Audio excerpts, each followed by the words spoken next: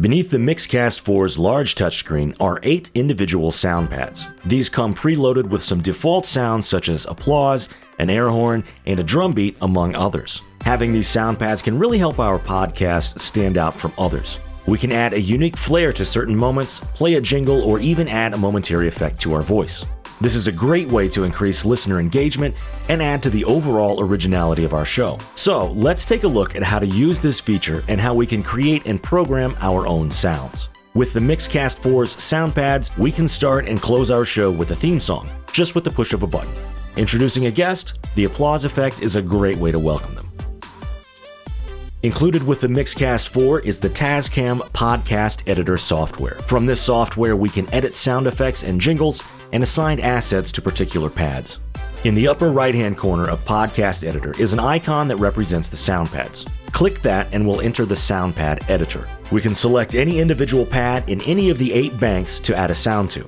I'll start with bank 2. The yellow pad is highlighted, so I'll select the ellipsis from the right of the pads to add a sound. Navigate to my sound effects folder and select the sound I want on that pad.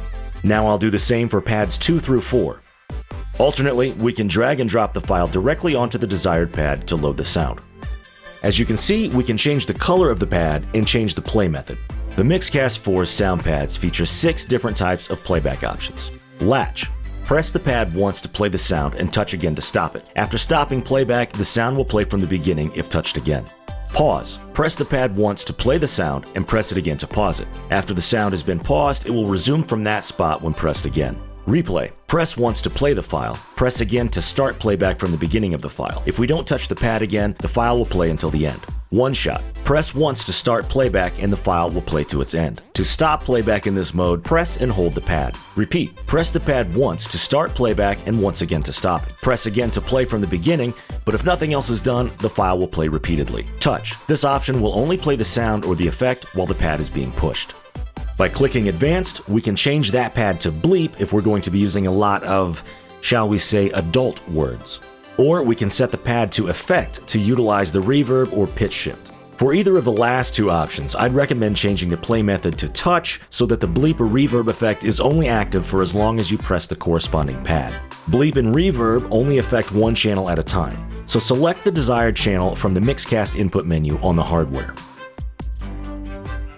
From the Podcast Editor SoundPad menu, we can also edit our sounds. I'd like to clip a bit off the front and end of the WAV file, so I'll select those regions, then click Cut.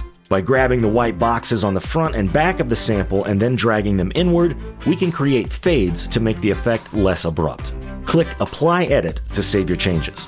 After we've made changes to the sound pads and Podcast Editor, click Sync to SD while the MIXCAST is connected to the computer. This will save the new sound pad settings directly to the MIXCAST4 and allow us to use them while not connected to the software. Additionally, we can record original content to the MIXCAST from any of its inputs directly to the sound pad. First, let's enter the menu, then navigate to sound pad settings and tab over to an empty bank. In the middle of the screen is Pad Record. Touch that. Now we see the option of Record Start. I'll be capturing audio from my phone, which is connected via Bluetooth, so I'll raise the fader of the Bluetooth channel. When I'm ready, I'll hit Record Start, then play the audio from my phone. After the file plays, touch Record Stop. The MIXCAST will then prompt us to name the new file. We'll navigate back to Pad Settings, where we can assign a color to the pad and also edit its playback type.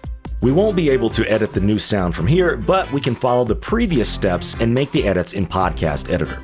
And now we've recorded a sound and we can hear that it's working perfectly. As we can see here in the SoundPad menu, we have up to 8 banks worth of sounds. With 8 sounds per bank, that gives us a total of 64 sound effects at our disposal. But while we're recording, we can only utilize one sound bank at a time. There are a lot of great ways to use the MIXCAST4 sound pads, from jingles to applause, fun vocal effects and humor, all of which make our podcast more unique and engaging. Thanks for watching, we hope you found this video helpful, and don't forget to hit the subscribe button on the bottom of your screen to be notified when we post new videos. Also, be sure to check out the links on your screen for more tutorials that'll help you take your podcast to the next level with the MIXCAST4.